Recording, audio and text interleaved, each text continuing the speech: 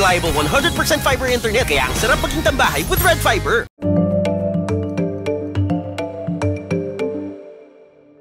Malacanang denies reports that President Ferdinand Marcos Jr.'s Executive Secretary Vic Rodriguez has resigned. In a text message to Palace reporters Friday, July 22, Press Secretary Trixie Cruz Angeles confirms Rodriguez is not leaving his post. Some reports on social media claim that Rodriguez resigned because of pressure within the inner circle of the Marcos administration. Rodriguez, who is a longtime Marcos aide, is quick to shut down the rumors Friday afternoon. I don't know how the rumor started. I'm still here in my office. Rodriguez says if he is to resign from his post, it will be for health or family reasons. All of us in the cabinet, I think it must be clear that the moment he or she accepts the nomination and request coming from the president, by the president, to help him serve and run the country, I think automatic yun. Na tinanggap mo na rin na anytime you will be asked to leave. But until that happens, then you stay. Diba? A veteran lawyer, Rodriguez was a longtime chief of staff of Marcos. He was Marcos's spokesman during the campaign season when the then presidential candidate avoided media interviews.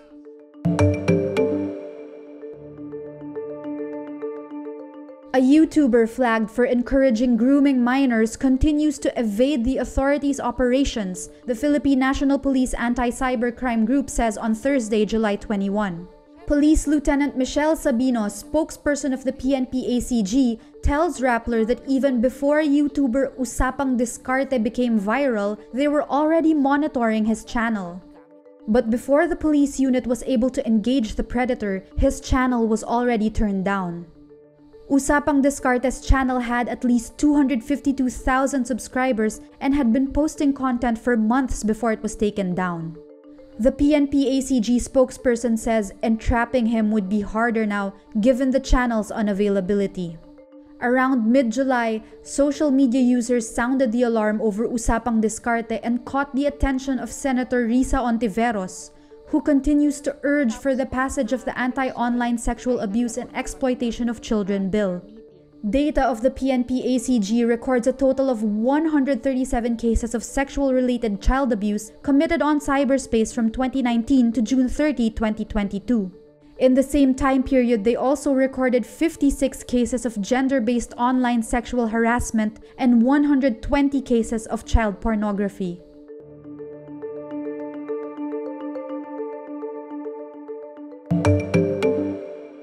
The Agriculture Department is looking to make an urgent purchase of fertilizer from another government, a move intended to give farmers access to cheaper fertilizer than what is currently available.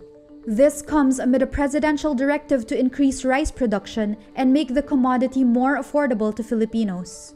Agriculture Undersecretary-Designate and spokesperson Christine Evangelista on Friday, July 22, says the department is looking at China, Indonesia, and United Arab Emirates in particular as sources of the fertilizer. China is among the world's top 3 exporters of fertilizer in 2021, along with Russia and Canada. Both Indonesia and UAE accounted for 1% of global fertilizer exports that year. By buying from another government, the administration will be able to cut out the middleman and strike a deal with a friendly country for an affordable price point. The government will then be able to sell fertilizer to Filipino farmers at a much more affordable price. Joe Biden, the oldest person ever to serve as President of the United States, tests positive for COVID-19. The White House says on Thursday, July 21, Biden is experiencing mild symptoms and will continue working but in isolation. White House physician Kevin O'Connor also says he has begun taking the antiviral treatment Paxlovid. Fully vaccinated and twice boosted, Biden says he was doing well and getting a lot of work done in a video posted on his Twitter account.